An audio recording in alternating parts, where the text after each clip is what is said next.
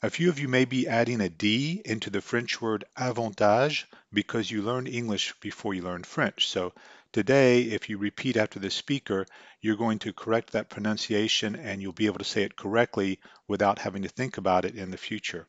The other two problems with today's recording are the R's for diversité and the temptation that you will have to bring your tongue back and the difficulty you'll have keeping the tip of your tongue against the inside of your lower teeth while you pronounce some of these words. So you would expect that if you pronounce a T, you're going to raise the tip of your tongue up as you do in English.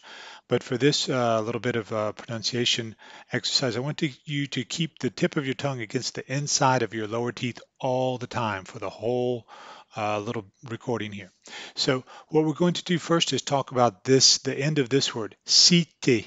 So you can make that T sound even though the tip of your tongue is against the inside of your lower teeth. You're just going to touch, to make the T sound, a bit of your tongue that's a little farther back from the tip. You're going to touch that to the roof of your mouth. So I think you'll agree with me that you can say cité without moving the tip of your tongue, without letting it come back. So you keep the tip of your tongue forward, cité.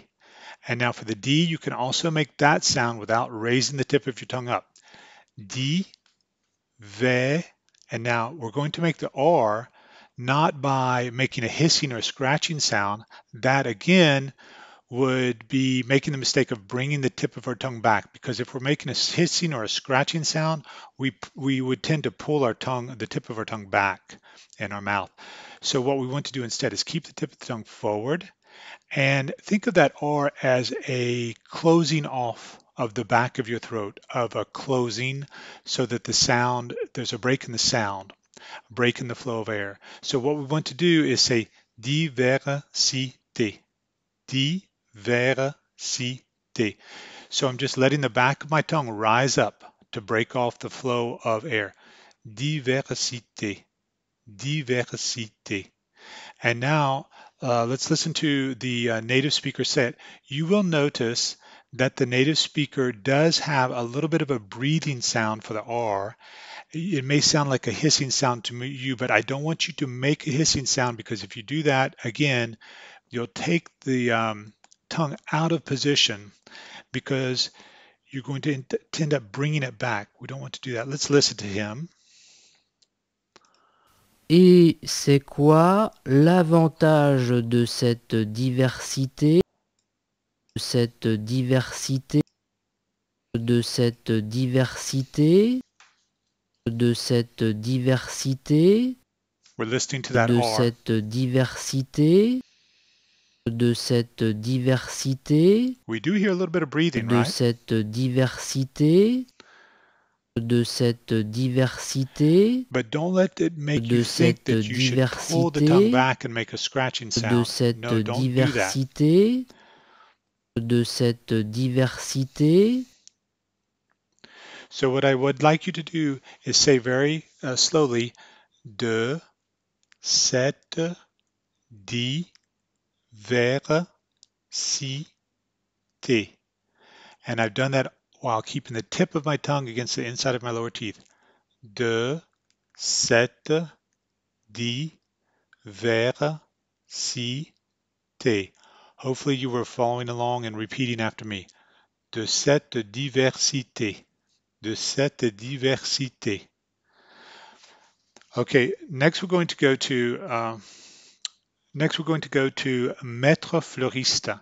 So the mistake you could make is thinking that this is maître. It's maître. Do you hear the difference? Mais. The correct one is maître. And then fleuriste. It's not fleuriste, it's fleur. Fleur, fleur, fleur, and then let the back of your tongue rise up to break off the sound. Fleuriste, fleuriste, fleuriste. If you are pulling your tongue back in order to make a hissing sound, you're going to also accidentally make an English R, because you're pulling your tongue backwards and you're going to end up saying fleur, fleuriste, fleuriste. I don't want you to say that. I want you to keep the tongue forward and let the back rise up, fleuriste, fleuriste. And that way we get a nice E, we get a rista, not erista. So, fleuriste, maître fleuriste. All right, let's listen to the whole thing twice, and then I'll let you get into your practicing. Et c'est quoi l'avantage de cette diversité des maîtres fleuristes? Et c'est quoi l'avantage de cette diversité des maîtres fleuristes? Et c'est quoi l'avantage de cette diversité des maîtres fleuristes? Okay, that's it. I hope you enjoy that. Let me know if you have any questions. Just send me an email. Have a good day.